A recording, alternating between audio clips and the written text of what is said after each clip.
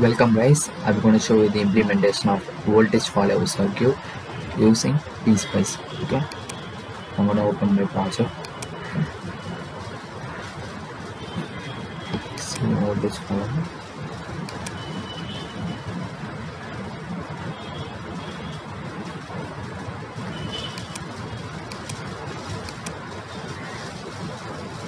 You can see the voltage follower circuit. It's very simple, right?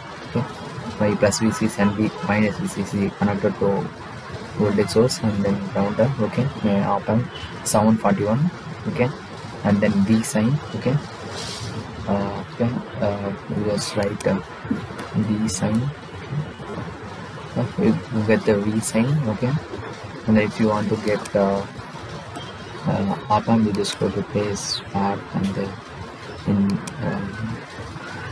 in E value you get a 741. Okay, you will get an op amp and then a sign and then ground from here.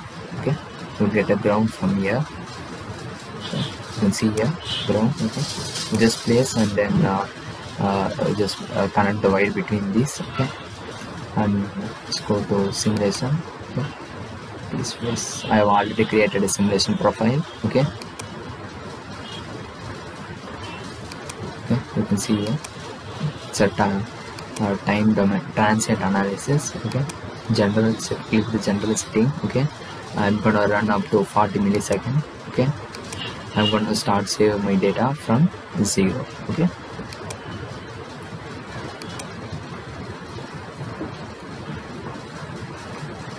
my simulation is running on. Okay, see, just go to add trace. Okay. Go to U1 out, that is output voltage. Okay, just go to plot, add plot to window. Okay, go to trace, then add trace.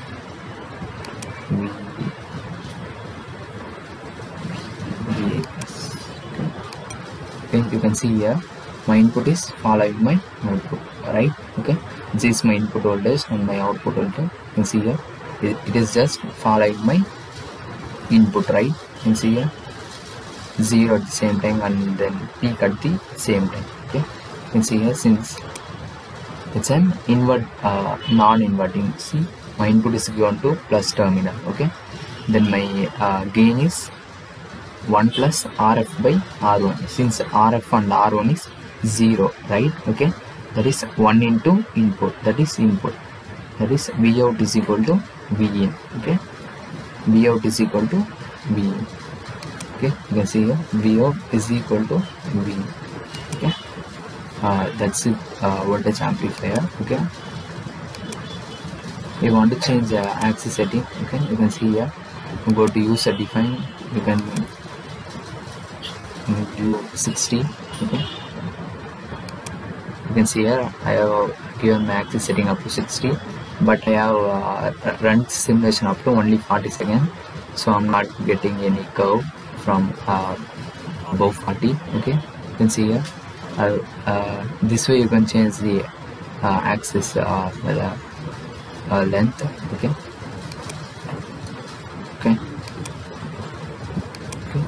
next I'm going to show you the sleeve rate. Okay,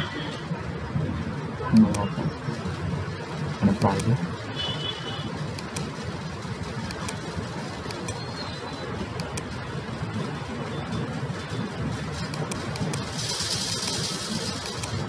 This is my the same voltage amplifier. Okay, you can see, but my frequency I have given 100K. Okay, spot the difference. Okay, in last circuit I have given 50 or 100, I think so. Okay, but here I have given my frequency as 100K, the same V sign, the same op amp, the same voltage follower circuit.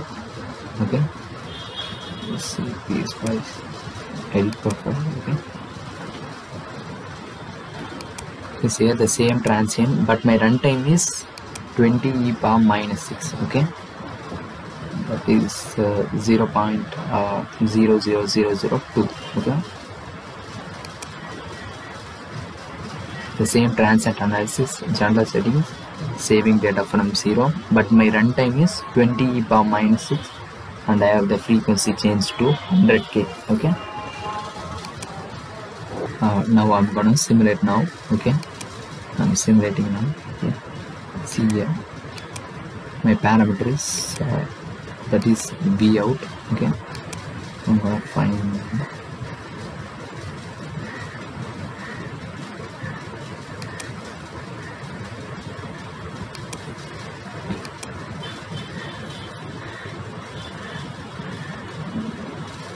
you can see my output curve. This is how the curve looks like. Okay,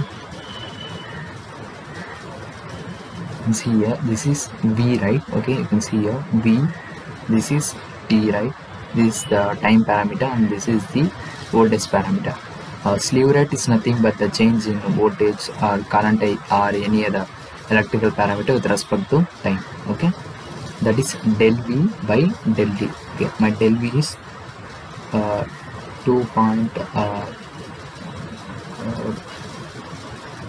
Nearly 2.15. Okay, 2.15, and then the time is nearly 4.28, something like that. Okay, del V by del D, that is 2.15 by 4.3. okay, you will get 0.57, something like that. Okay, that is 0.57 volt per microsecond. That is the slew rate of my voltage follower. Okay, slew rate is del V, that is del V, that is 2.15. okay, and my time is 4.3. okay, that is 2.15 by 4.3, 0.56 volt per microsecond.